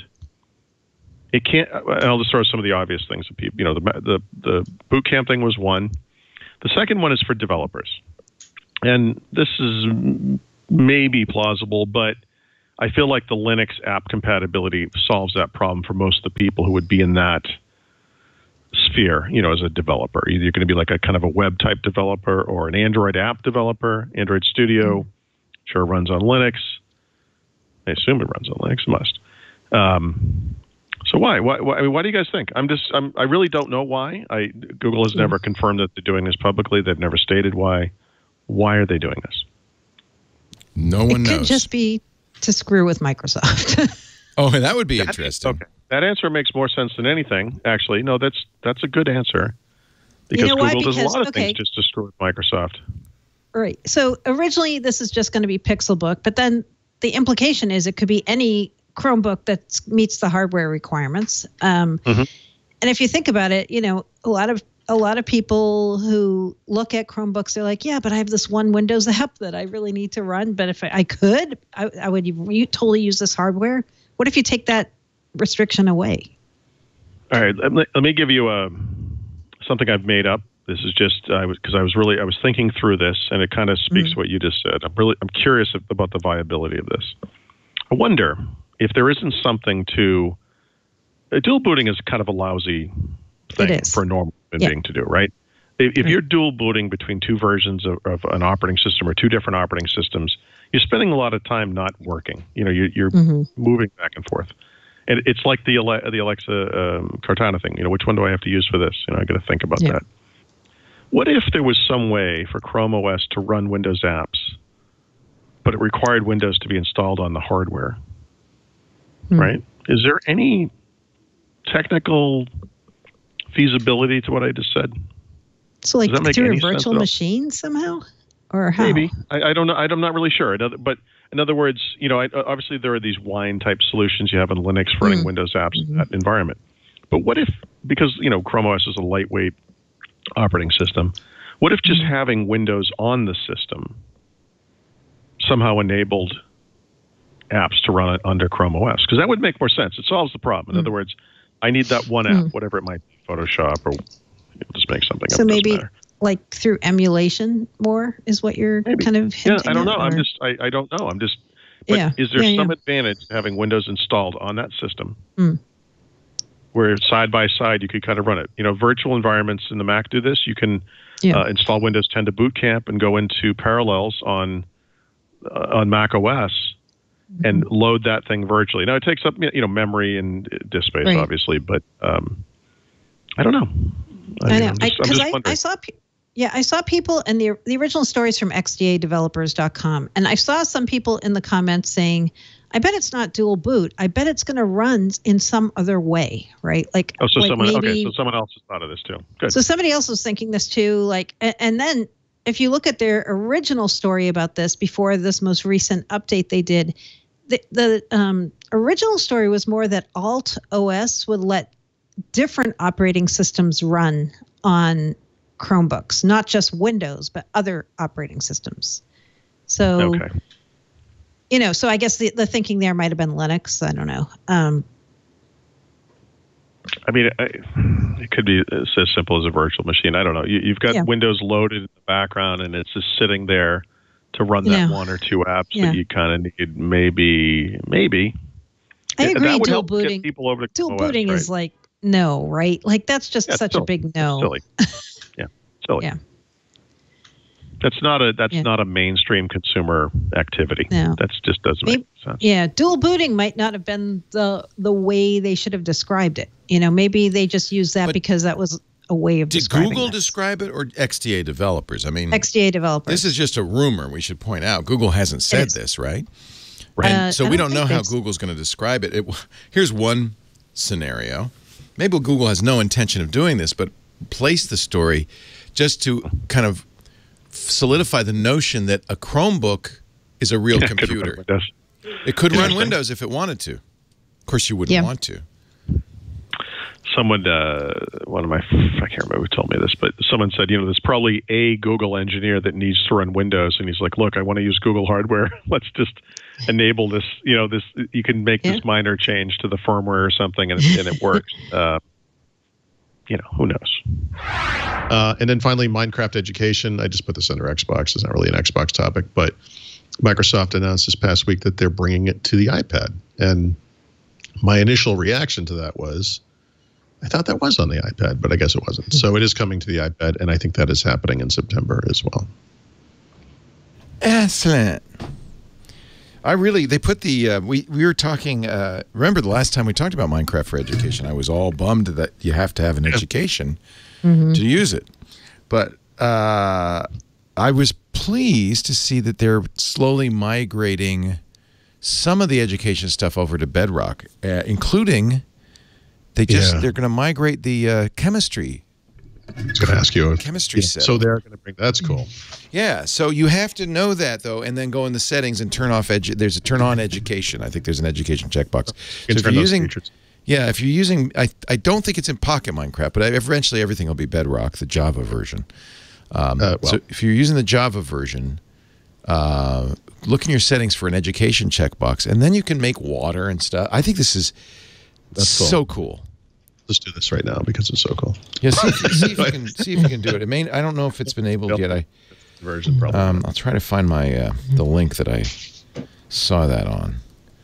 That is amazing. Yeah, I'd love to see more of these features because everybody loves Minecraft, and I do. I play a lot of it, and anything that can, and it's coming on iPad. You mentioned. Let me see. Unlock. They call it the Compound Creator. The Chemistry Resource Pack, which was announced for schools in January and uses game-based learning to introduce chemistry concepts. This is from GeekWire. It features a full periodic table of the elements and a compounding table, much like the crafting table you're used to. Okay, it's not there yet.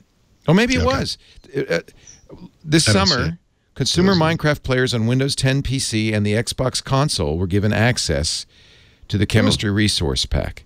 So, in the game, you got to do it in Create New World. It actually is part of creating a new world. So you have to go to the Create New World option under the Cheats menu, turn on Education. That's funny. So it's cheating. That's a smart way to get kids to get into it. Oh, it's cheating? I'm doing it, man. I am in. I'm in. So create a new world. This works on Xbox as well. And then turn on Cheats, and then there's an education sheet. So that actually is really, really cool. So remember last week our code name of the week was Largo, and I said it's this thing called Xbox All Access, but we didn't really know what that was.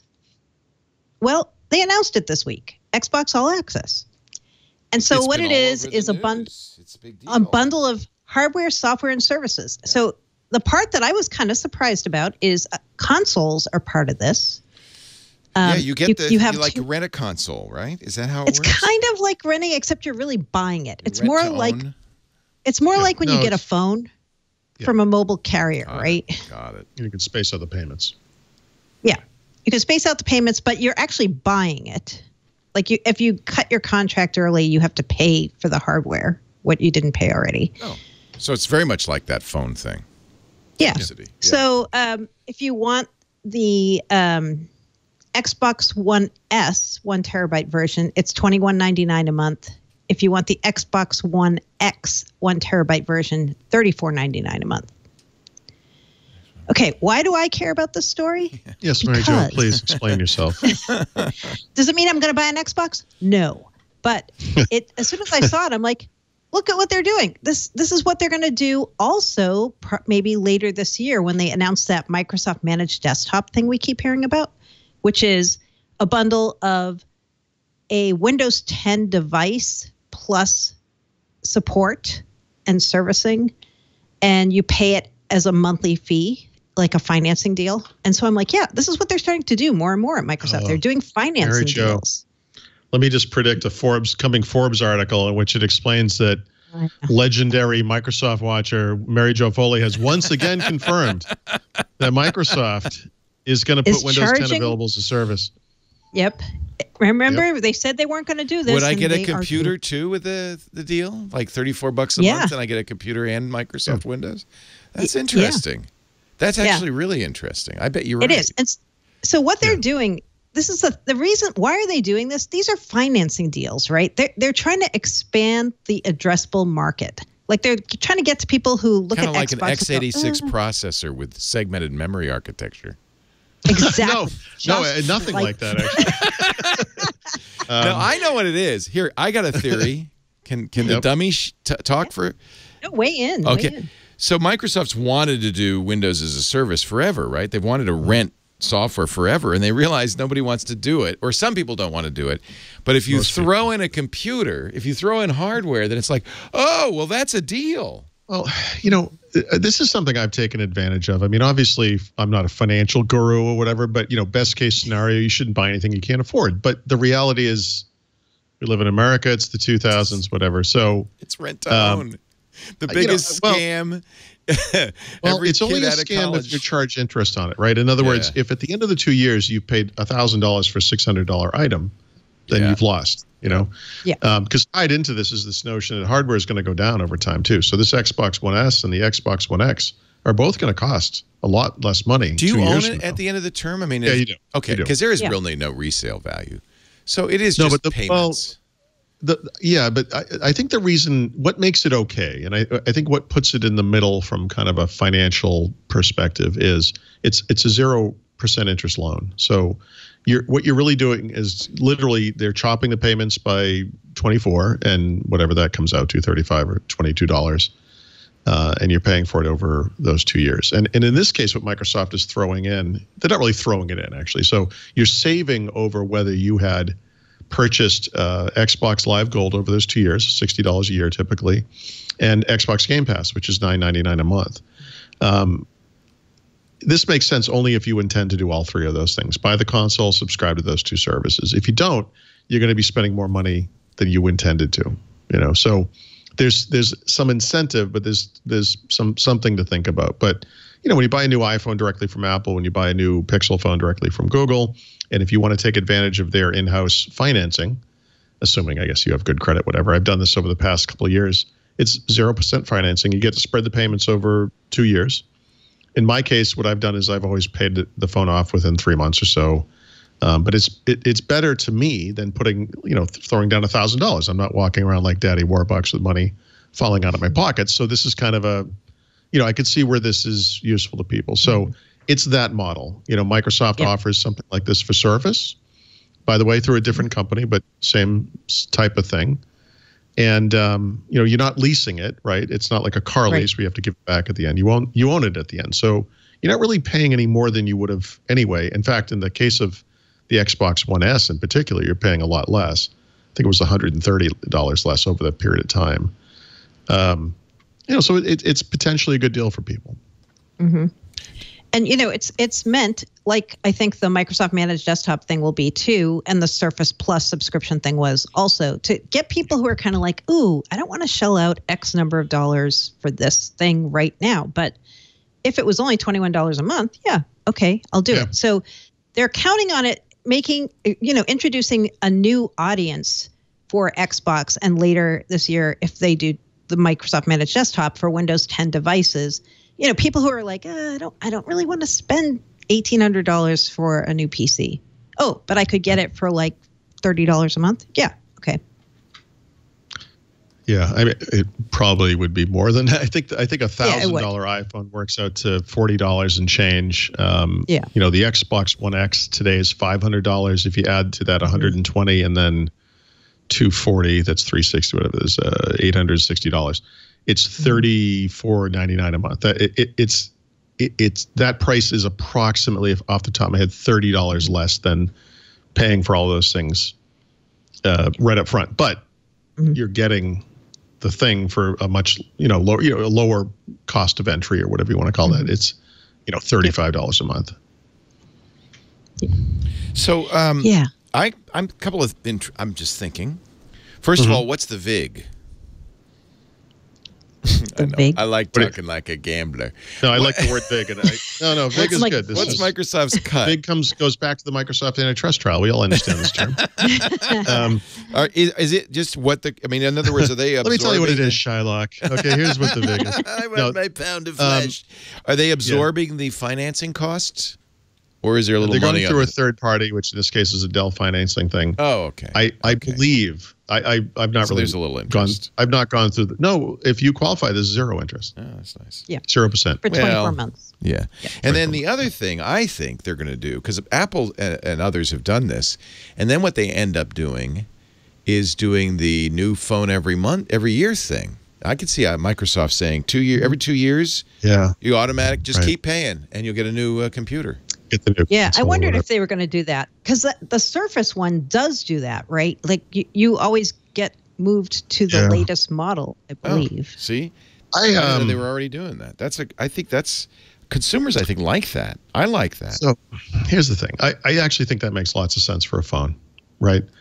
Phones are those weird things where we're having these debates over whether $1,000 smartphone makes any sense and blah blah blah, whatever it is. But if you think about the things that you use every single day and the things you use the most versus the things you might use a lot less, the phone is almost always going to be right at the top. And and it's a little weird to kind of admit this, but I think it makes a lot more sense for most people to spend most of their perceived budget for technology on a phone and a lot less on a computer.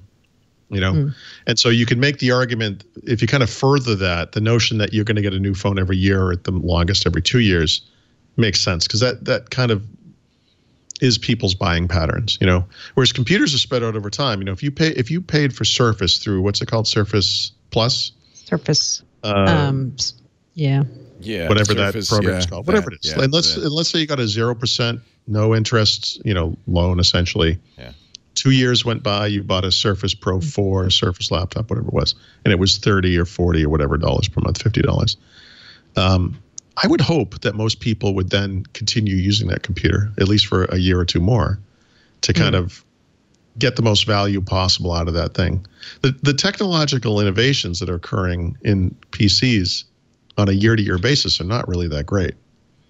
It may be really cool in 4 or 5 years to suddenly be introduced to the world of Thunderbolt 3 and USB-C and wireless charging or whatever it is, all these different things you might have on a computer. But year to year, I don't know, right? I mean, it's really that big of a. It's a different kind of thing, Yeah, there are some people who always want to have the latest and greatest. Like my grandfather, I think I've said this on the show before. He used to want to get a new car every year. So he'd trade up his car every single year to get the latest model of the car. Wow. Me, I'd be the person who rides the same car for 30 years. Yeah. And so he left you nothing is what I'm hearing?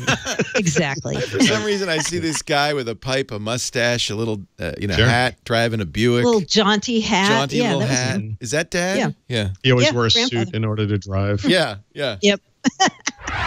One of the things Paul and Mary Jo did during the year and will continue to do in 2019 is go to big Microsoft events. Actually, that's one of the reasons we really love having Paul and Mary Jo on the network, because they are in touch. They talk to people at Microsoft. They know more about what's going on at Microsoft, sometimes than even Microsoft's own people. We brought them to Ignite. We had a live from Ignite, and we talked about some of the things Microsoft announced at the Ignite conference, including unified search. Okay, so when I looked in this book of news, 27 pages, the thing I thought was kind of the unsung hero announcement, or most interesting announcement, was this idea that Microsoft is creating a unified search experience across Windows, Office, Edge, Bing, and more properties that they have in the future. So the reason I think this is interesting is right now, if you try to search in various Microsoft products, it works really differently if you're in like SharePoint versus Windows versus Edge. So their thought is to put the search box in one consistent place and make it behave in a consistent way across all of these things. Right. It seems weird that we say this is like some revolutionary thing, but it is kind of a revolutionary thing. I had gone back and watched some old videos from I guess it would be the early to mid 2000s when Microsoft was talking about unified search in Longhorn. Apple was talking about whatever the search, I think it was Sherlock search or whatever it was called at the time in Mac OS X Tiger or whatever. And it's weird, here we are so many years later, we're still having this conversation. But of course, the products we're talking about span kind of a weird gamut of desktop apps, mobile apps, websites or web apps, online services.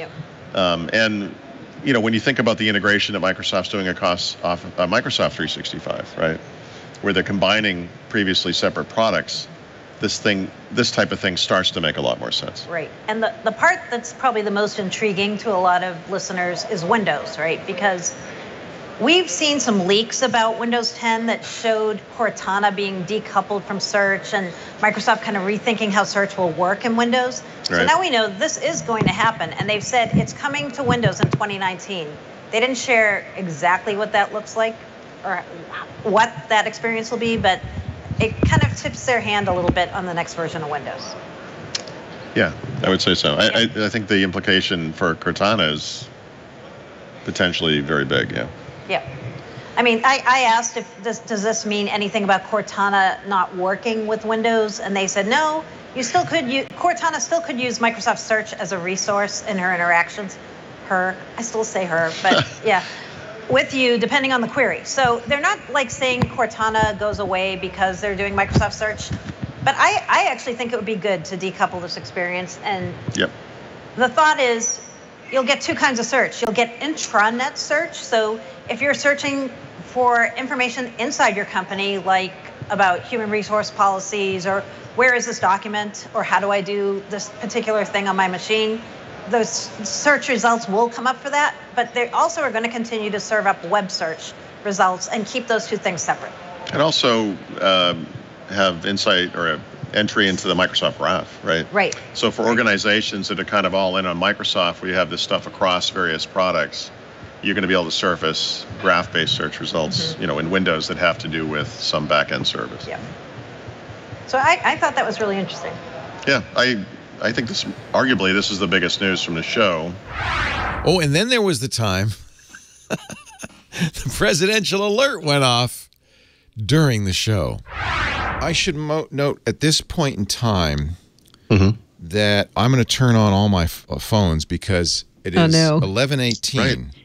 And it is possible that sometime in the next half hour we will get a little Cheeto will appear on my phone from the Cheeto in chief. I'm sorry, what did I call him? Cheeto, and that's disrespectful. You're right. No, come on, Leo. It's Commander in Cheeto. Let's get it right. Actually, and it's not from the president, even though it's called a presidential alert. It's from FEMA, and it is the first test of the presidential alert system. You cannot disable it on your phone. So I'm leaving all my sounds on because I want you to hear.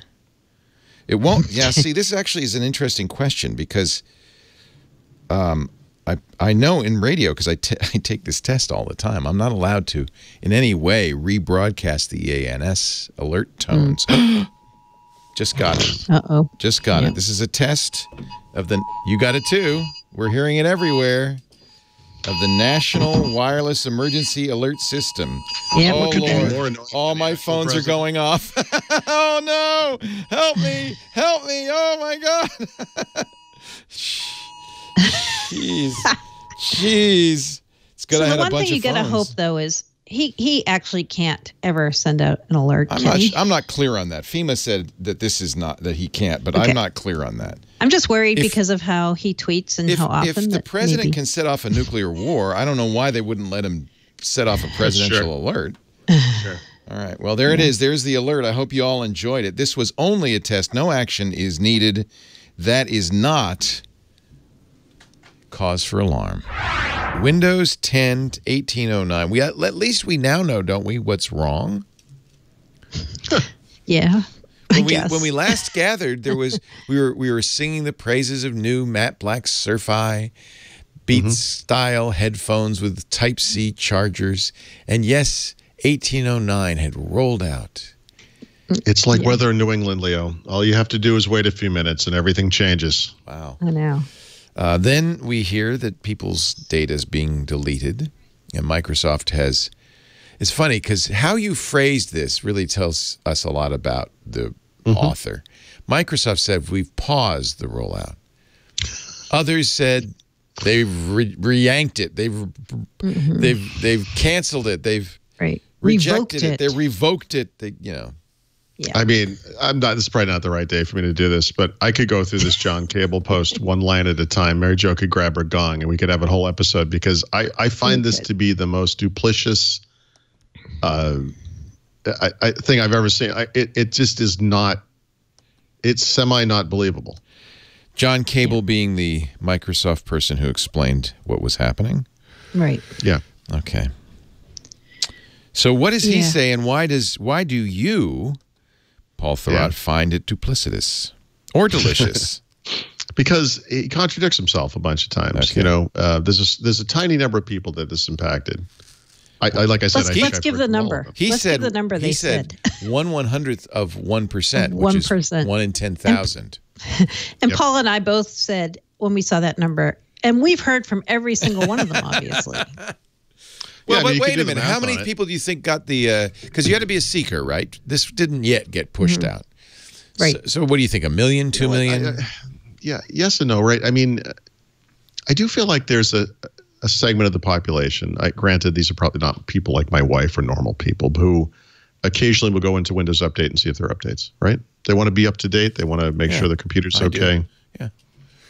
That would be one way to get this update. That's how I got it. Right. I just the whole seeker thing has always bothered me because it really is being deployed. There's kind of a shadow word of games going on here where we're going to pretend we're not broadly deploying it, but actually, if you click the button, you'll get it. And I never liked that. But the other issue here, and I think Mary Jo put this in the notes, was just that they skipped an entire release milestone to release this thing on an arbitrary date. Yeah, they never did a release preview swing. Not that would have changed anything, because Microsoft doesn't pay attention to Windows Insiders anyway, obviously, because people complained about every one of the problems that's ever plagued any of these releases ahead of release. That's been one of the interesting and bad things about this process. But you know what? I feel like release preview is kind of their safety net, right? Like that's the people who want to be on the slowest possible ring. It's kind of your last hurrah before you say it's done. And so the fact they skipped that this time and just were like, okay, it's done. It was kind of like, would they have caught it? Would it have shown up more prevalently? I don't believe so, to be honest. But But actually, what you said is very meaningful, because there's another game that Microsoft plays, which I don't think either one of us appreciates, which is that they kind of pretend they don't RTM this thing, and they don't really talk about finishing it. And they never kind of come out and say, here it is, this is the one, and here are the dates. And if you are on the insider preview and you want to get off, you have until this date to do it, because we're going to start shipping new builds. And they did everything quicker with this release, right? They kind of slipstreamed it forward and pushed it out to the public. They closed that magic window. Remember, between the time I wrote the tip and the time the show started, on that same day last week, they shipped a skip ahead. Well, actually, they skipped what we call an R6 or a 19H1 build to the fast ring without any warning whatsoever that they were going to do this. Even in the past, when they've been kind of vague about the schedule, Donna Sarkar, someone would get on Twitter or on the blog and say, look, if you want to get off the train, we're not saying exactly what day, but someday this week we're going to ship a build. You need to get off the train. I find that whole thing to be very, I don't know. I'm trying. I don't mean to. I mean, I like these people. I'm not trying to be a jerk about it, but it's just unprofessional. And it's. Yeah. I just don't understand. I feel like if you're. Yeah, I feel you're right. Like if you're going to change the rules of how this works, you need to warn people you're going to change the rules, right? Yeah. And I feel like skipping the release preview and then suddenly rushing out with 19H1 and there's no like window in between, it's like, oh wait, I get what you guys think you're trying to do. You're trying to speed up the build process so that updates will happen quicker and people will feel like it's just more seamless. But that isn't really what's happening. Instead, people who are used to the way you've been doing it are counting on it continuing that way, right? And then when you change the rules... Yeah, there's a system that is supposedly in place where you have different rings and different ways to test things. And the attention to detail here is non-existent, right? They didn't ship any slow ring builds for months and months, and then all of a sudden they ship a bunch of them. It's just been very sporadic and weird and poorly done. And but regardless, I mean, it's not possible for me in my current state to explain what happened here, but at a very high level, this is the type of thing I've been complaining about for years now with Windows 10, unfortunately, which is that there's a twofold problem. I don't feel that the Insider Preview program speaks to the broader community of Windows users and are not doing a good job of communicating to Microsoft what actual people want in this product. And Microsoft is not taking the feedback that they're providing and doing anything meaningful with it. And we see this again and again and again. Every time there's a screw up like this. We had the Kindle blue screen thing a year ago. We had the botched release of 1803 earlier this year, and now we have 1809 going out and then being pulled back. Yeah. Every single time, whatever the issue was, people had in fact provided that feedback that this is a problem and you need to fix it, and they just ignored it. Mm-hmm. So one of the things they said in the blog post this week about, it was almost, at first I was like, oh, this is really good. They're doing almost like a post-mortem about what went wrong. And they described this whole thing about known folder redirection, right? And how autosave and OneDrive that also may have been part of the reason that people were losing their data. So I'm like, okay, good. They're giving the report. But then I was like, but they didn't actually say how this got through, right? Right. They actually here's what did happened. say that they heard about it. That's the right. They amazing said they heard about it. Right. They and said they so knew then about it. They did. And then they which is good that they admitted that, right? I guess. but then their solution going forward, which we don't know that much about, is they're going to have some kind of a severity indicator in the feedback hub now so that people can upvote when something is very severe and make it more apparent to the engineers on the team that, hey, I'm not just complaining like dark mode isn't dark enough. I'm complaining like my data is getting lost. Like, let's give that a higher rating. But I'm unclear how that's going to work, right? I am clear that it isn't, and here's why. A, that kind of thing should have been part of the bug reporting process from day one. Are you kidding me? You don't have any method of someone identifying how severe this problem is? B, they should already have a system in place to understand why things are severe. For example, if a lot of people report it, or the same thing, or they get a lot of upvotes on something. I think that's the point of telemetry, right? Is that you kind of analyze the data in some way that's meaningful. Right. Did they get a lot of upvotes on this though? Because when I read about this, I think from Raphael, people weren't upvoting the data loss thing, which I'm like, wait, why weren't they? Okay, but if like the Kindle thing, for example, if something you're doing as innocuous as plugging in a USB cable with a Kindle attached to it is blue screening your computer, I don't think we need to have 600 people upvoting it to understand why that's a problem. Again, this is a company that sells its AI prowess to customers, and it doesn't even have the internal tools it needs to determine what's important and what isn't important. If you see the words dark theme in a bug report, you can pretty much be assured it's not super important. I struggle with this because what's weird? This year, we've seen 2 Windows 10 feature updates that have been completely devoid of nonsense new features, right? Really high quality from a content standpoint. On the flip side, Windows has returned, the development of Windows, the core development of Windows has returned to the adults at Microsoft, the Azure group, right? So you would think that this would be the high quality part of the operation at this point, that the people we need to worry about are the experiences people who are going to try to slip stupid stuff into the product. Instead, it's been the complete opposite. This has been like Bizarro World. The actual process of shipping Windows this year has been a nightmare. And the guys I'm kind of afraid of, frankly, have done a great job, and I don't even know what to think anymore. It's kind of strange. Well, you know what I think, and I don't have any way to prove this, but I feel like the policies and the processes for how this whole rollout, how testing works first. So there's the canary ring, which is Microsoft testing their builds, then the fast ring, skip ahead fast ring, and then slow ring release preview ring. That still remains in place, right? Even though we've shifted where the center of power lies now for Windows engineering, they're still using that same system, I believe. Who say though, but who, what part of the org is that under? In other words, I would guess under engineering, right? I would guess so too. I would guess so too. Yeah.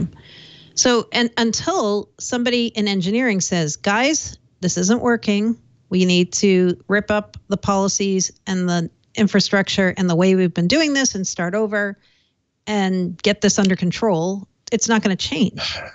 Yeah.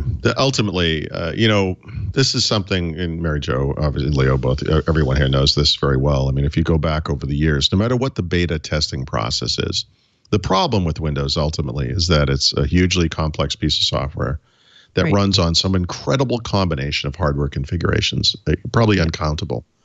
And you can test it however you want to test it. It doesn't matter if we're talking about Windows 98 back in the day or Windows XP or Windows 10 today. Once you start pumping that thing out to an actual crowd of human beings with all their weird computers, people who don't test software and don't provide feedback, you start seeing problems you never see. Of course, Halloween is an important time of year for everybody here at Twit. Almost everybody dresses up in costume. Often I don't get the chance to do so. Fortunately, Halloween came on a Wednesday this year. And during Windows Weekly, unfortunately, I picked about the worst costume you could use during an episode of Windows Weekly. I had no hands. I had no way of running the show. Well, watch. Yeah. That's the audience that really matters. Right. Sounds like Leo G. So, I guess my question is, if they've got one... I got to stop taking drugs before we record this podcast. It's me, Pikachu! Hi, Paul! That's amazing. Hi, Mary Jo! I never would have known it was you. I couldn't let Mary Jo suffer in silence all alone. No, you have to don your costume as well. No hands. I can't. Hard to type with that. I can't function this way.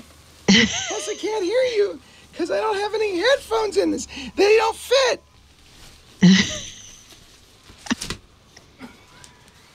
I bet it's hot in there. What am I hitting? Okay, we're gonna go back to Windows Weekly. I can't feel my feet. We know what you know. I see the UPS man has arrived. Oh, my God. What happened? There's a giant pile of boxes in front of me. Santa came early. These must be Apple Watch bands. No, those are the pencils. Should I open just anything? Should I just wait? This is Windows Weekly, and these all seem to be from a company named AI. Right. Artificial intelligence? Who's that? Maybe it's from Cortana. Could be. She sent you a little package. This isn't all of them, by the way. Well, Lisa's already taken hers. So go ahead, Paul. What were you saying? Where is he? Where's Waldo? I feel like Apple has taken over the world. All those boxes have been opened, by the way. In fact, I've got the iPad right in front of me. Hey, everybody, I hope you had a wonderful 2018. And here's to a very peaceful and happy 2019. I know it's been a rocky year for many of you, but I hope your family and friends are around you during this holiday season. And I think of you all as our family and friends. And we're so glad that you shared your holiday with us this year.